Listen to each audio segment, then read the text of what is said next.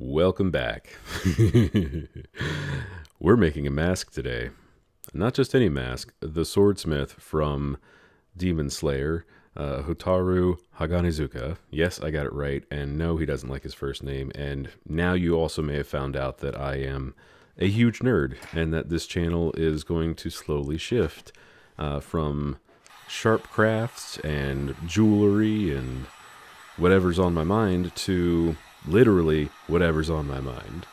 It is a craft channel, and this technically is a craft. So we're going to go through the entire process, start to finish, of making a mask. It might be broken up into 2 videos, but we're going to sculpt, mold, cast, and paint all the way through.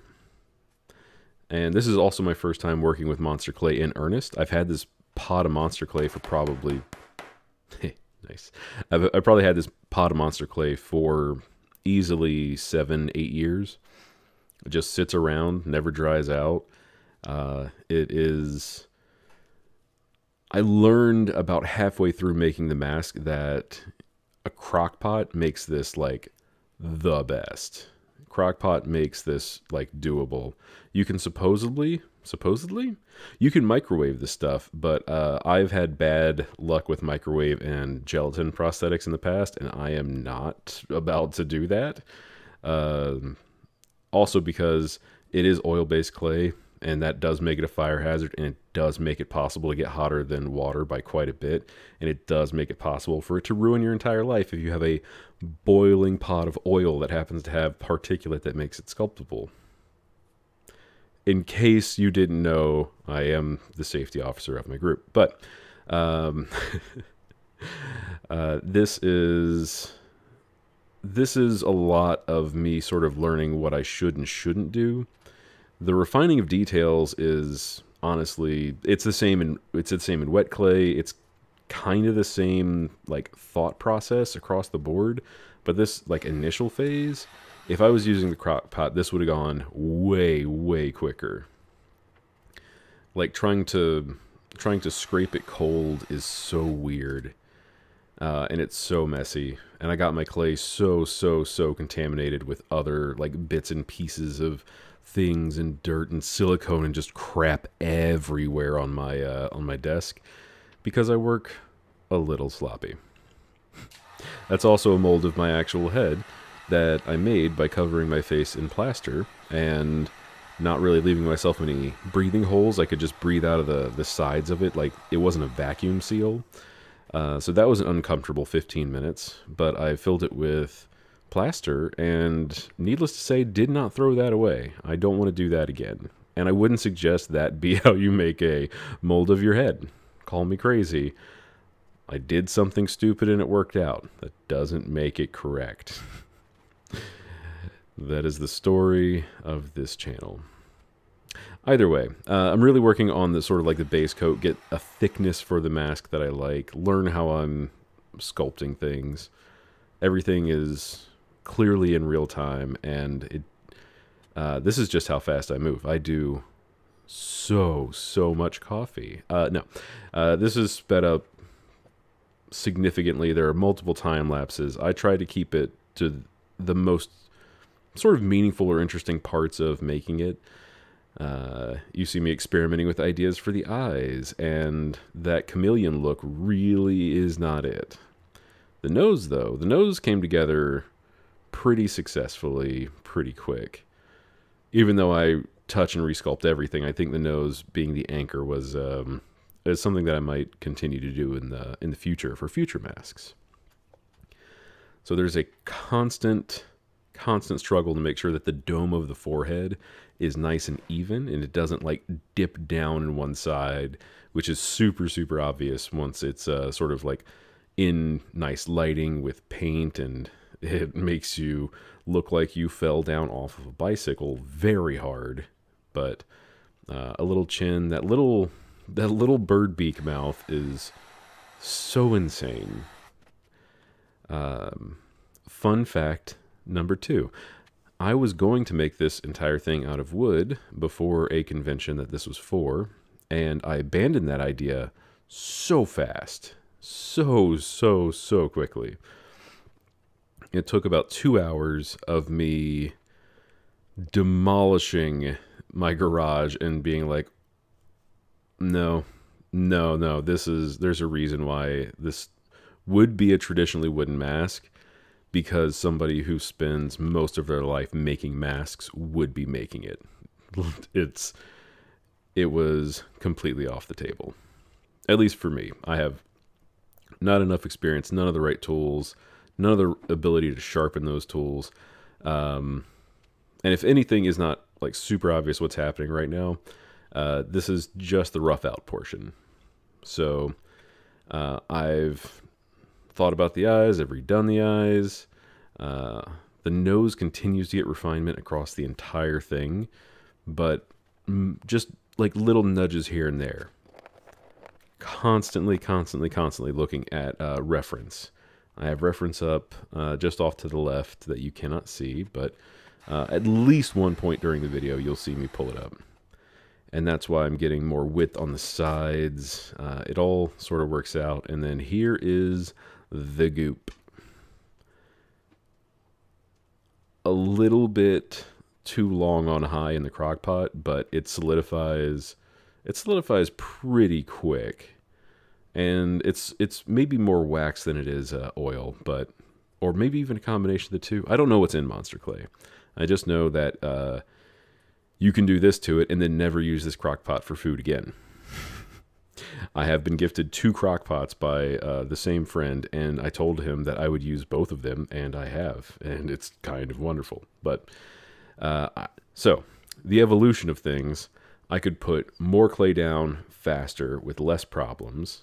This scraper tool, this big scraper, this was sort of the champion of this phase. It did way more work, way quicker, and there's this wonderful like 4-hour-long sculpting video of a guy sculpting a real human person for 4 hours who's just sitting in a chair, calmly explaining everything. And he's like, use the biggest tool that you have available.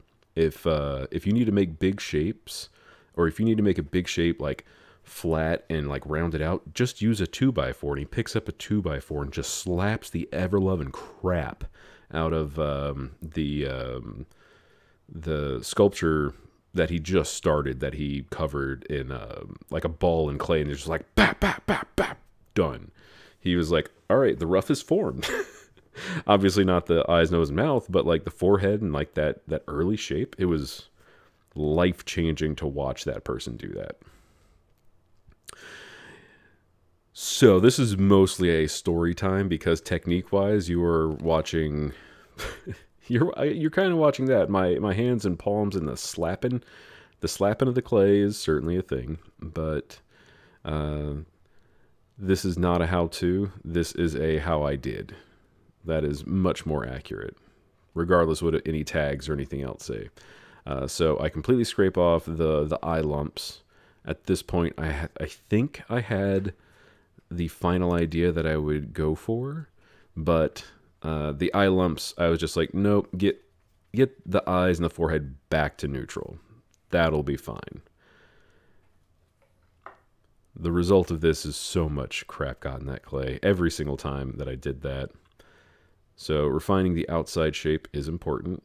The way the mask is proportioned on the outside edges is no small thing. So a couple tools, some slicing. Oh yeah, peel that bitch back. Cut that out. So everything that gets cut off or scraped off gets remelted. There is no waste in this process for clay-wise, unless some of it gets like ground into the ground. If you can touch it, you can repurpose it. And if you filter your clay through a sieve later, after melting the whole pot down, you can very, very likely not have as much crap in your clay. So I've experimented with sort of layout lines. I keep trying to get it smoother and less rough. And when I'm putting more clay on, just like with like resin or anything else, if you don't heat up or warm up the surface beforehand, it's not going to stick amicably. So I'm learning a lot of things very, very quickly.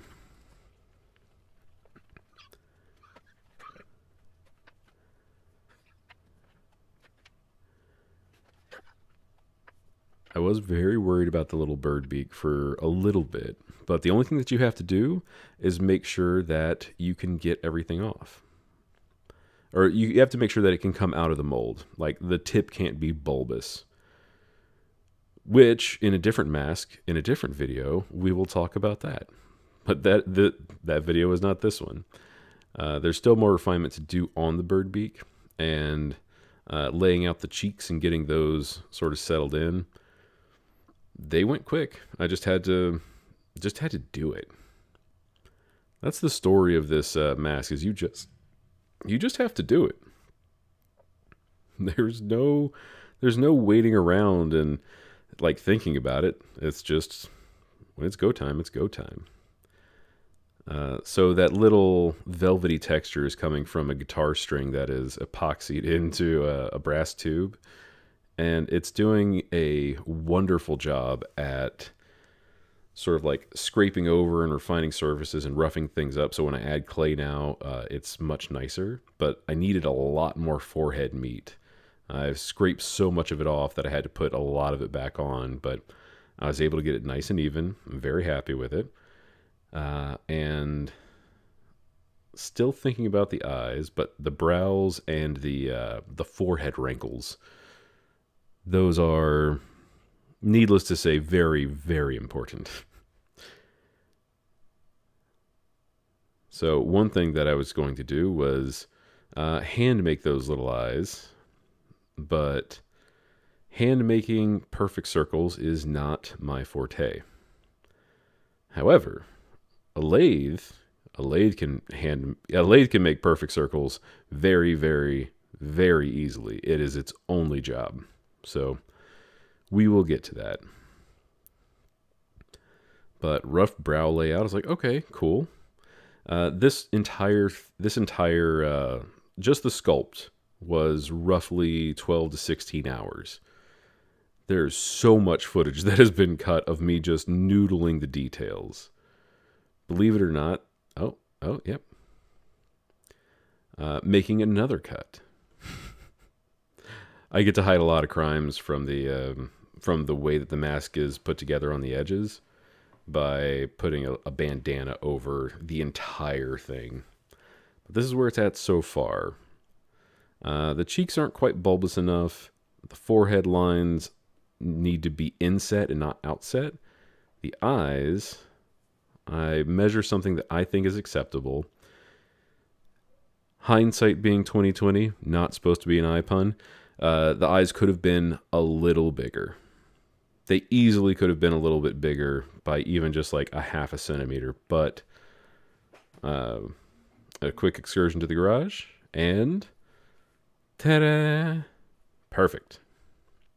The eyes can be put into the clay very safely.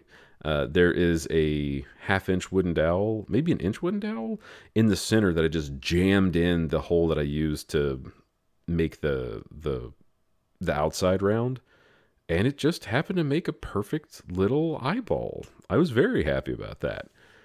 So now I have a way to see out of the dang thing when we get there. We'll get there. So carve in the detail, don't relief the detail. And the eyebrows were a pain. For every little bit that you see me touching the eyebrows, I have cut twice as much. The cheeks are also stressing me out because they're very close up in the reference. Like you see them like just sort of like blip, like right up next to it. And I had to reach a point where I just said, this is fine. It doesn't have to be perfect. And if you have a way to make it better, go for it. If you don't stress it. If this was like genuinely stressful and not just a challenge, I would have been like, nope, this is not for me right now. There's so precious little time in the day. I'm not going to do something that stresses me out. This was very, very zen after a while. I felt pretty dang good about it. Especially when we get to this phase. This is so much noodling. This is so much noodling and refining and looking and just seeing where all the tiny things are. And we're only 15 minutes into the video, and we are easily 8 hours into the sculpt. And there are better sculptors out there that sculpt faster and more efficient, and man, my hat's off to you. If I wore a hat, it'd be on the ground right freaking now. And I wouldn't put it back on. I'd put on my mask. So I redo the eyebrows and the areas around the eye. Everything needed to be a little bit more refined for just how I wanted it to look. So the cheeks needed more bulb. That was certain. And they're not symmetrical, but I really start to grow very fond of the asymmetry of the whole thing. That is not something that I was necessarily prepared for. I am not good at symmetry. I'm not good at a lot of things, but if you're not good at something, you can take time. If you don't have time, you can gain skill by doing something badly a lot. If you do something badly and you learn from it, you're not doing something badly, you're learning how to do something. So if you have, say, money could get you a different way to sculpt that you might enjoy more. So there's sort of like a three-pronged graph. You either have money, skill, or time, and if you have all three, it makes you look like a freaking like legend, but that is neither here nor there. If you have time to spend, you can take your time and go slow, and as long as you're doing something, you can get that sort of like iteration time to feel like, okay, this didn't work, I'll try something else. This works, can I make it better? And you just start putting in the work. I can make this mask again, I feel, in about half the time.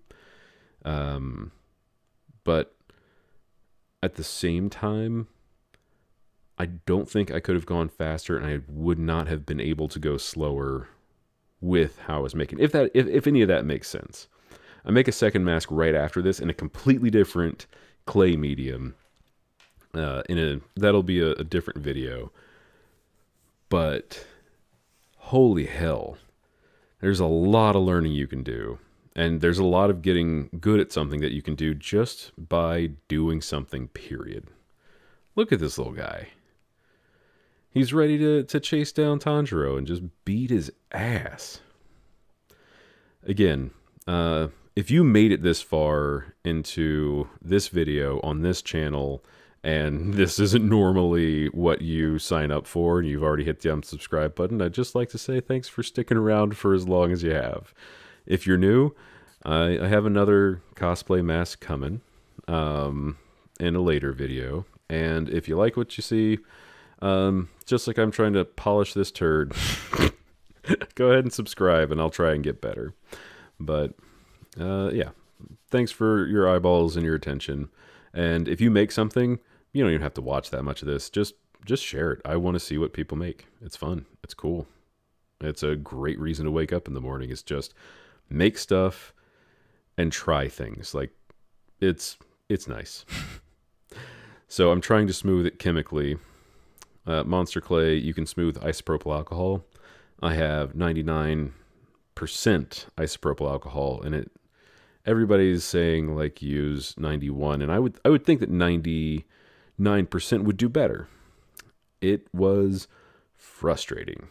It is very frustrating to smooth out monster clay for me, for this surface area, and not having a lot of like weird textures. This was a pain. I greatly prefer just regular wet clay that you would get and use for pottery. It is so nice to smooth, and it is so much more temperamental.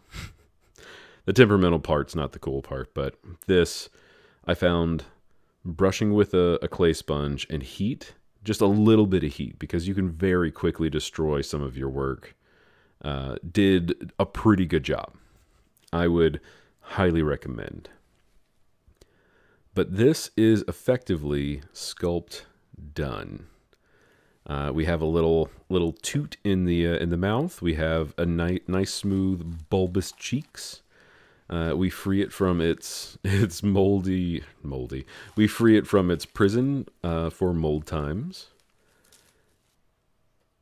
And depending on how I feel, this might just be an hour-long video, which absolutely nobody likes. But if it's all in one place, I genuinely feel like it's nice. But you know what? Let's go for it. We're gonna put up an hour-long video, and I hope you like it because it's already in motion. So I am making a platform to make a mold off of, and we are going to do a brush-on platinum silicone mold. And platinum silicone these days is very expensive, and I would like to thank my sponsor, which is me. I pay for this. This is mine.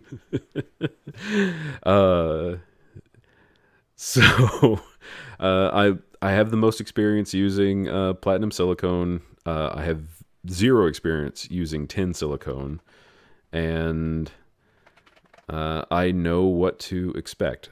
So I'm going to make a little dam for a print coat, and I'm going to slightly raise the mask off of the surface of this platform so that I can have like a little flange that can, or a little like rim that can be formed at the bottom. That'll be very, very important. And I would like to say there are still tool marks and other various little things on this mask as it is. I'm not super concerned with it at this point. I have had so little sleep and have been just going ape shit trying to get this thing done in under a week. And since I'm on the cusp of that, there is a potential future for me to make a sanded, smooth cast that becomes a new master mold, or a new master copy to make a mold from. But honestly, I really like the result that I ended up getting not doing any of that shit. And the longer the video goes, apparently, the more I will swear. So enjoy. And I'm also sealing down the edge. I don't want any silicone to get in under the mask. That would be not fun. As the wonderful people at Brick in the Yard say, that would be an expensive puddle, and I don't have the liquid funds, believe it or not, to make expensive puddles. I'm making this mold out of 10-year-old monster clay. I made this mask out of 10-year-old monster clay. This turntable was something I got as a gift. All these tools are things I've had from my childhood, where I honestly did nowhere near enough sculpting. The silicone that I am starting to use, that I used for this mask, is leftover. I did have to re-up, and that was really expensive, but the smarter you are with your materials, the less you have to use of things, and it works out surprisingly well. So it doesn't have to be a super expensive affair, but if you have a smaller head than I do, mine is, as some would say, Cro-Magnon and large, which is true. I have a large face. That was a weird pop. But I'm measuring out a 2-part silicone. If you've been on this channel or seen anything like this before, it's exactly what you think it is. I'm measuring 1:1 by weight. What is this? Platsil Gel 25. Brick in the Yard is not a sponsor. Nobody sponsors this. If that was not clear from, I don't know, about the beginning of an hour-long mask making video, let me assure you that I just really like them. They have tutorials for all of their products. They're fantastic. Go check out their channel. Support them. They're super, super nice, and they're super quick, and they're super local. I think they're, well, not local to me. They're based in Texas. They're very, very, very knowledgeable people and will probably answer any question you have. So this is the print coat. This is non-thickened, just straight up, well-mixed platinum silicone.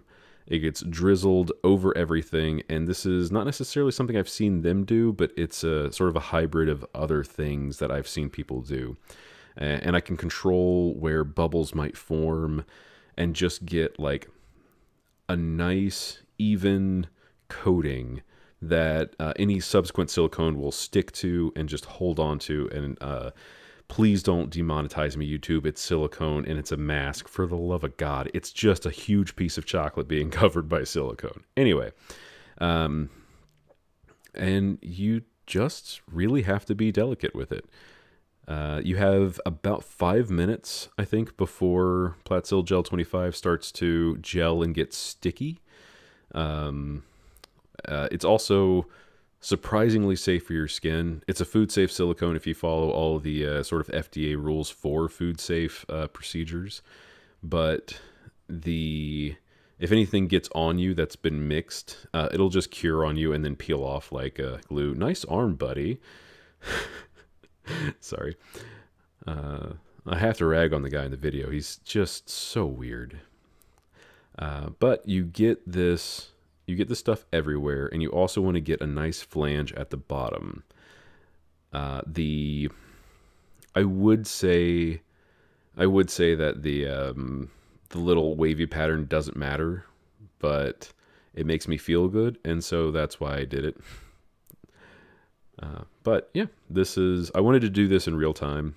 You've been sitting through so much stuff that's been sped up so much.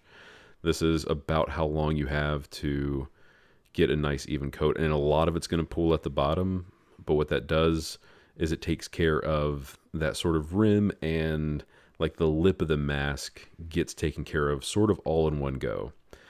And that includes any subsequent print coats if you want to just sort of be a little safe, because what's left on top of the mask is pretty thin. And if you do a couple of print coats, which doesn't make as much sense when I say it out loud, if you make a couple of thin coats, you can build up a slightly thicker layer on everything before you go to your thickened silicone. I don't know if I do that in this video, but I know that I've done multiple thin print coats in the past just for sanity and safety. Also, it's very, very satisfying to just push this stuff around. It's so neat. Find yourself something small to mold and cast. It's very fun. There's another casting channel. I'll try and put it up on the screen or put it in my description. The guy only molds and casts, and he is a brilliant, brilliant dude. Clearly been in toys for a very long time. I find his stuff very interesting, and it's not super easy to watch a lot of mold making back to back to back. He makes it pretty interesting. So we're getting into a point where if I keep messing with it, I could pull silicone away from the master, and I don't want that to happen. So I stopped getting too handsy with it. If I'm not mistaken, yeah, probably one more brush around, and then we're going to go back to the time lapse. Everything in this process takes forever. Yeah, you can see how it's changing, you can see how the silicone changes, how it reacts to being sort of like pushed around. It's starting to gel very slowly. And Platsil Gel 25 takes an hour to demold, so I need to let this rest for at least 30 minutes before I do anything like add another coat, but you don't want to let this coat sit around for a while. This became very, very heavy on dry instruction, and I just want you to know it could help later. But yeah, I think right about now, yeah, I was just trying to make sure there wasn't a bubble that formed in the nose. Right about now is roughly when I call it quits. I need to stop messing with the nose, man. You gotta stop making me a liar. Just stop it. Stop it. God. Past Adrian is in so much trouble.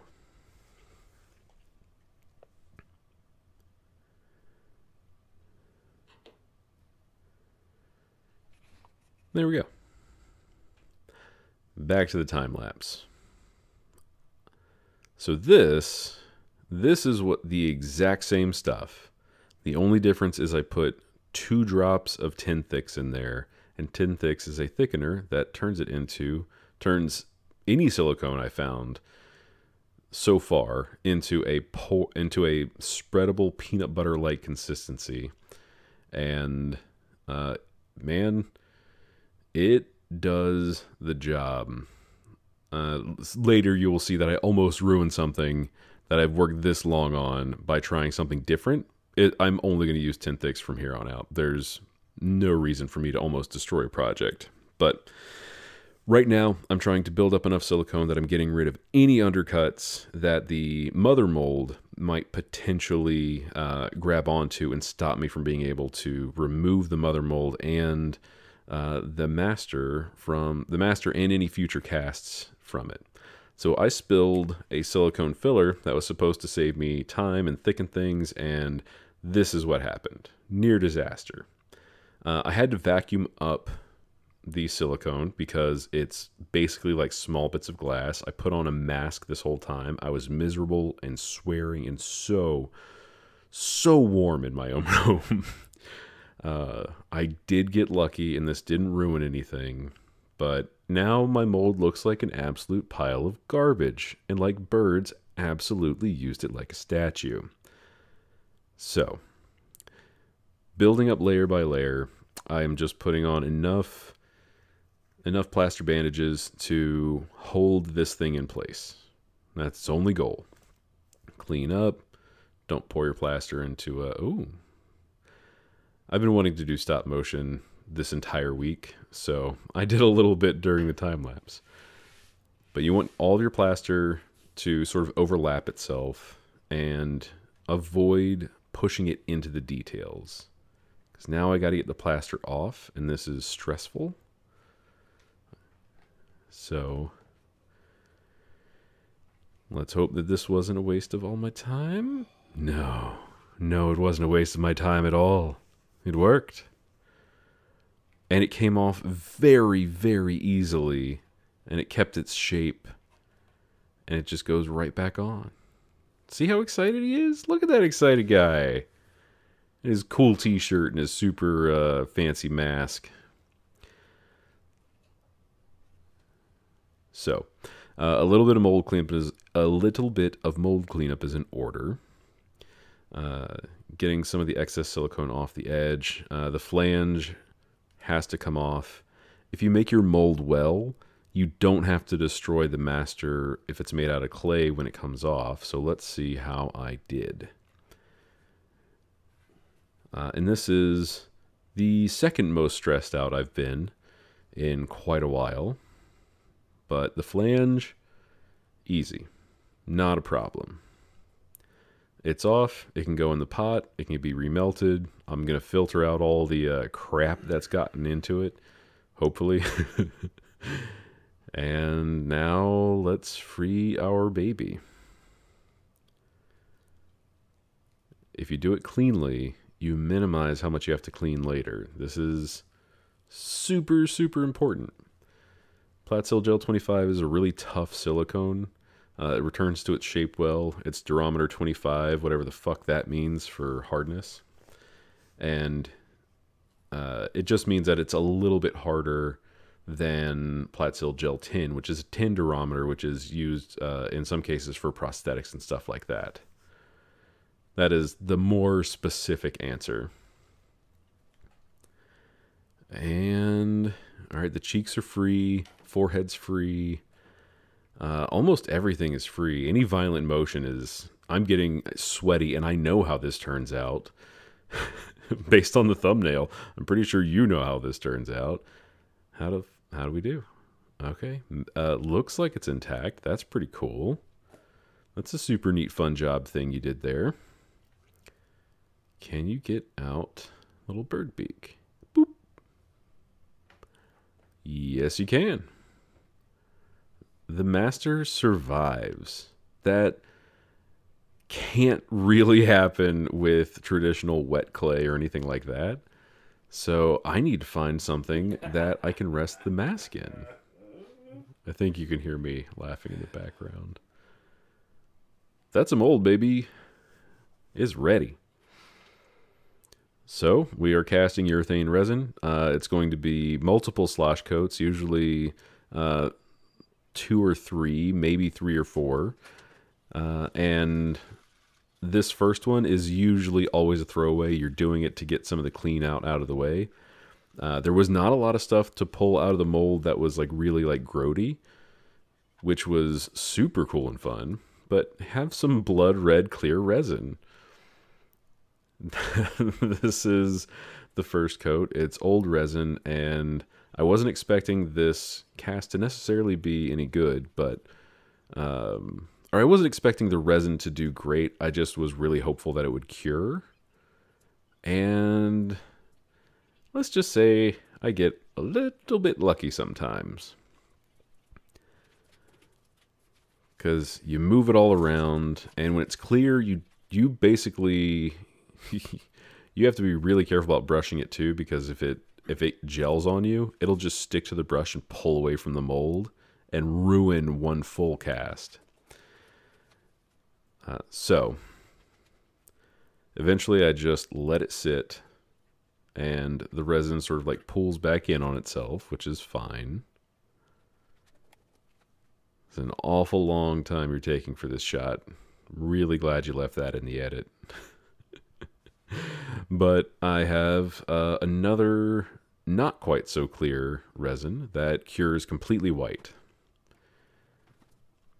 And this is all by volume. I'm really... there's nothing very fun or specific about the mixing. You just mix for 30 seconds, and when it's a slosh cast, you can let it get warm in your hand. You really can. If anything, it might give you more time, because when it gets thin like that, it takes longer to cure, and you're sloshing for a much longer time than you would be if you let it sit in your hand for a minute. If it cures in 2 minutes, like literally like no going back after 2 minutes, the stuff will just be like whoop and flash on you very quickly. If you let it get halfway, or if you're really brave a little more, you can get a thicker slosh coat, potentially a more even slosh coat, but everything that you're doing, you're playing with fire. Are you more patient, or are you more thorough? Are you trying to be tricky or something like that? Like, just whatever you do when you cast things, just know your materials. That is more important than anything else. I've used this stuff forever for all different kinds of things, and you can see it's changing.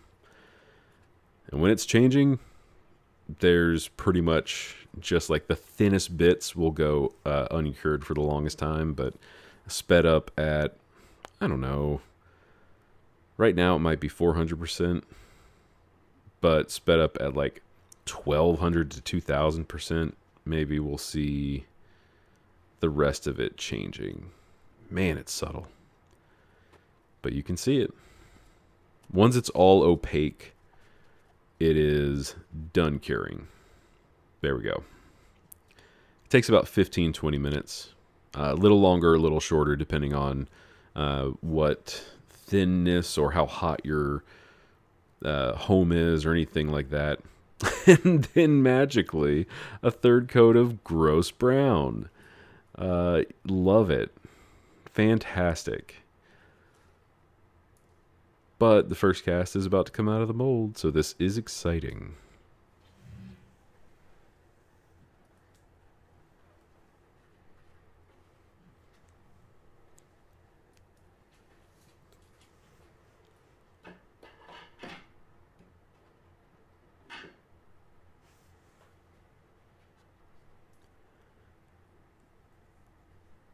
Exciting is one word for it. It's also kind of just as stressful as it is when you're taking the master out of something,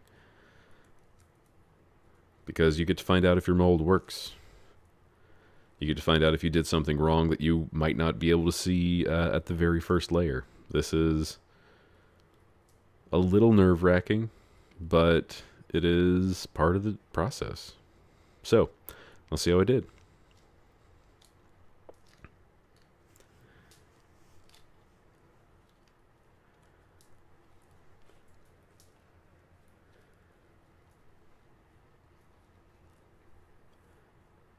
very gentle. The more gentle you are with your molds, the longer they'll last in general.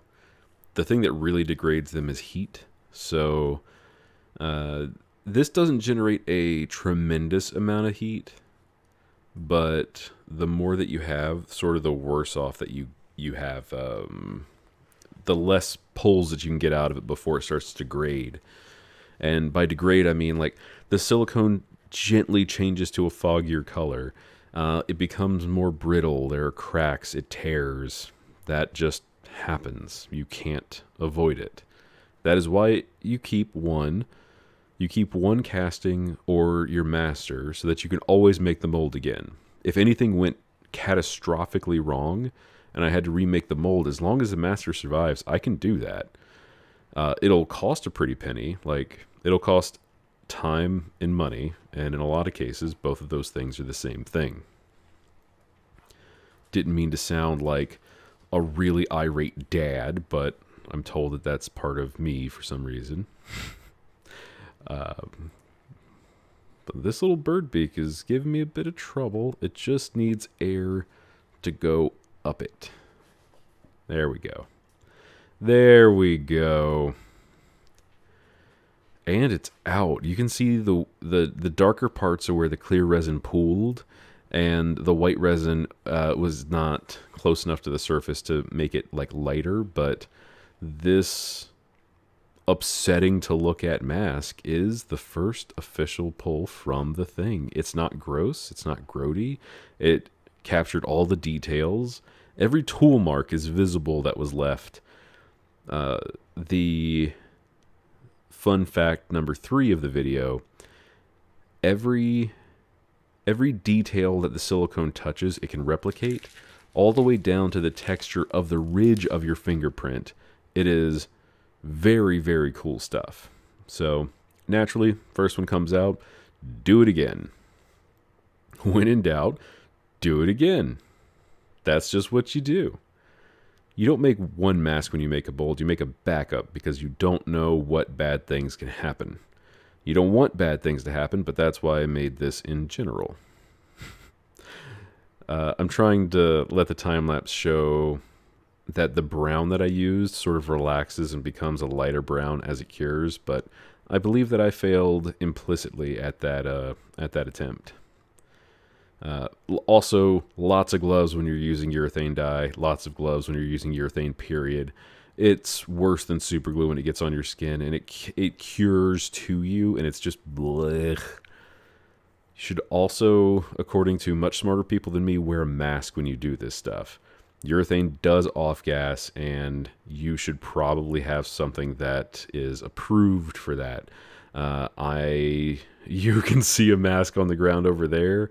That is more so for particulate and less so for fumes. But that being said, keep yourself safe and do your hobbies safely.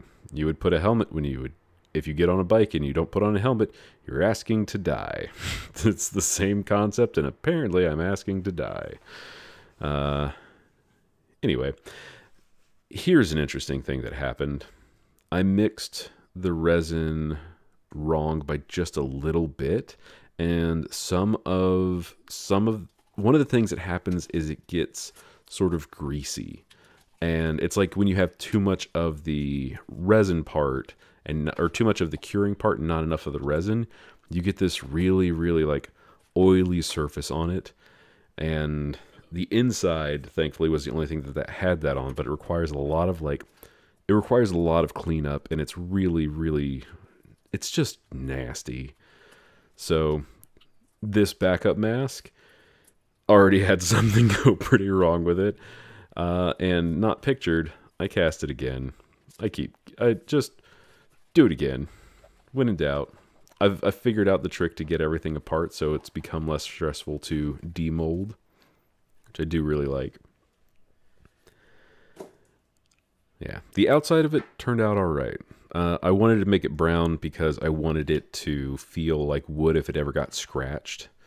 It would stick out, but it wouldn't be like, oh no, there's damage on it. It's like, well, it's damaged, but it has character as opposed to just looking flat out wrong. very gentle with your master molds. And that is the casting phase. So,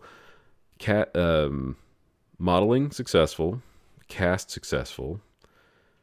The first round of paint.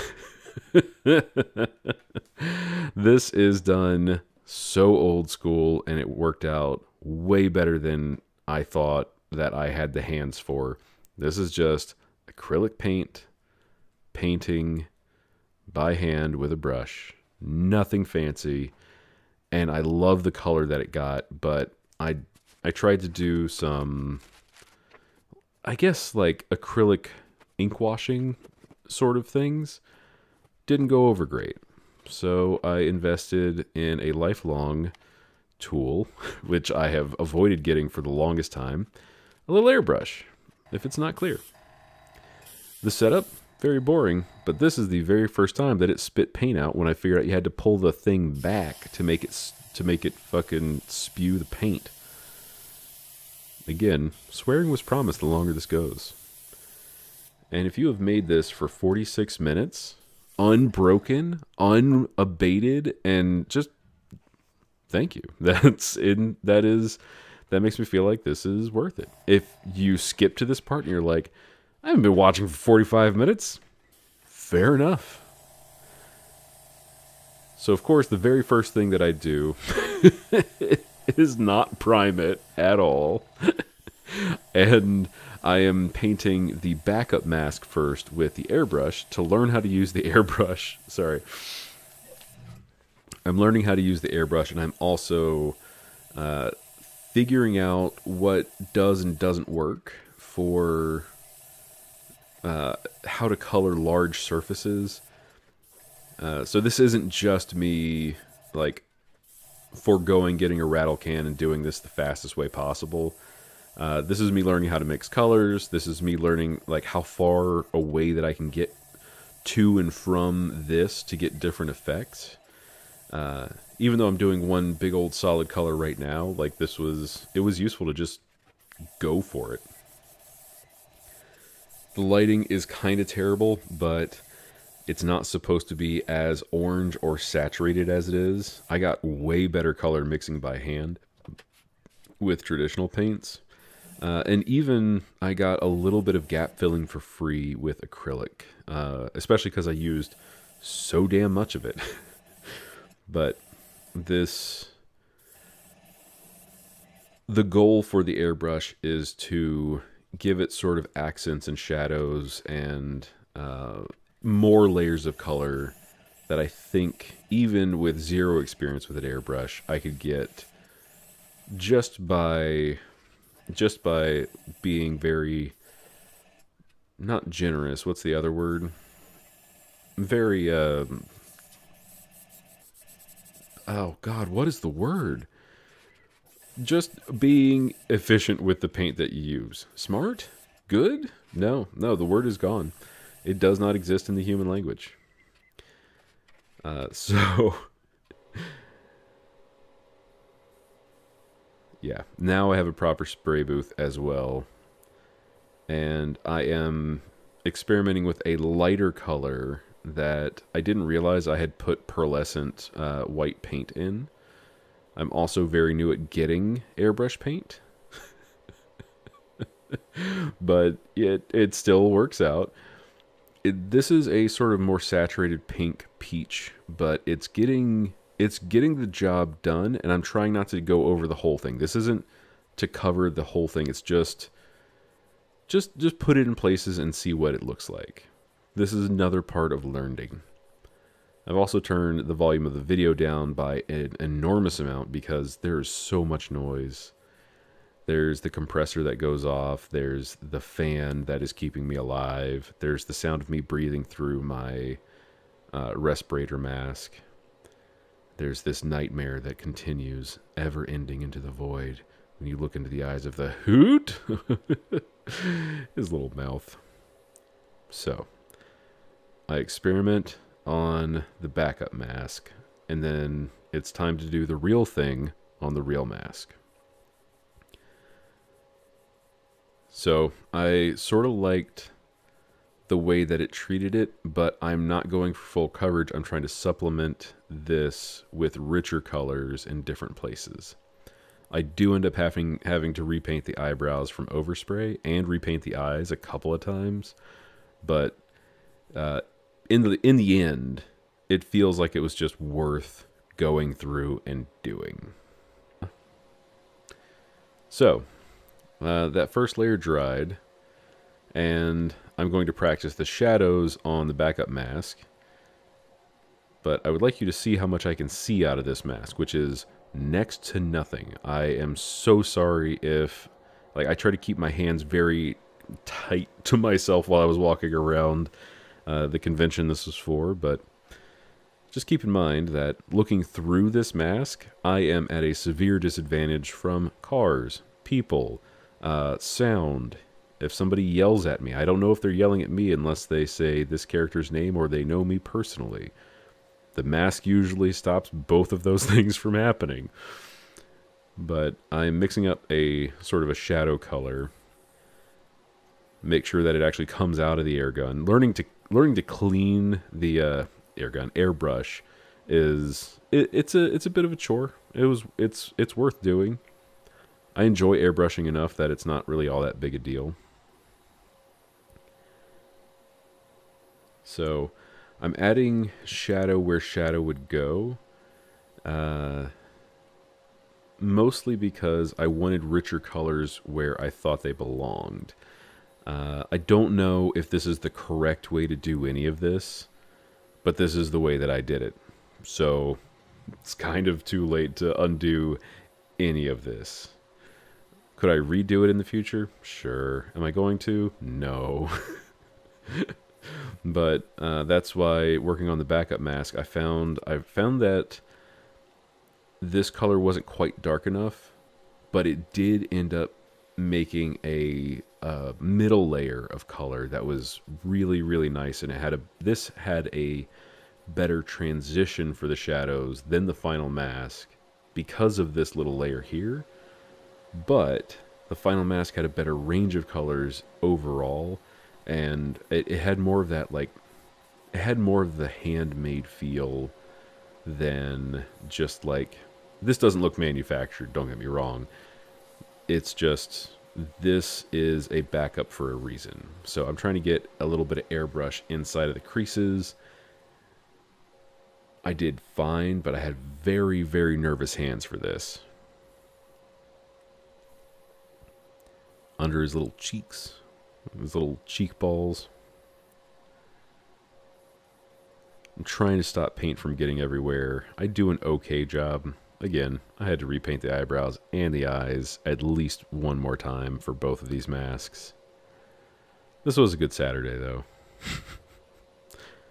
I remember because it was a very, very long Saturday. So now it is go time.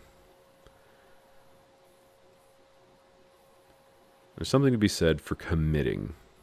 Committing to something is, you just make a decision you can't undo. That's it. It's like, okay. Undoing it takes more work than doing it again. That is a significant amount of commitment. And you can see that this color is way darker. So I was panicking a little, but I decided to make it consistent, and I could always go back over it with another like mid-tone later. But I found that when I was looking directly at the mask, it did what I wanted. It did what I wanted, and that was like, it gave me dimension for free, even in poor lighting, which I exist in. So I'm pretty happy with that, and yeah, this is just me going ham. I wish there were better sounds to this, because right now it is several decibels. I'm wearing headphones and ear protection because it's a lot. A little bit of shading in the creases and the details that I've already made. Everything is to accent what's there. None of it is to cover up what's already been done. And even though the lighting is really harsh right there, it did what I wanted. It did what I wanted pretty good. So I think we're going to do that middling color just real quick. You can see my complex mixing method.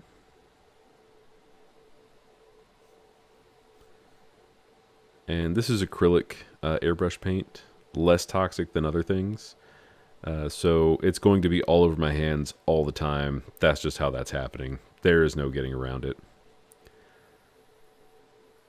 So yeah, I'm trying to pull back some of the harsh darkness that I created and redo a little bit of everything just like while I'm here. I'm usually a big fan of when a project is done, going back and doing it again just feels like it's a bit much. So get something done to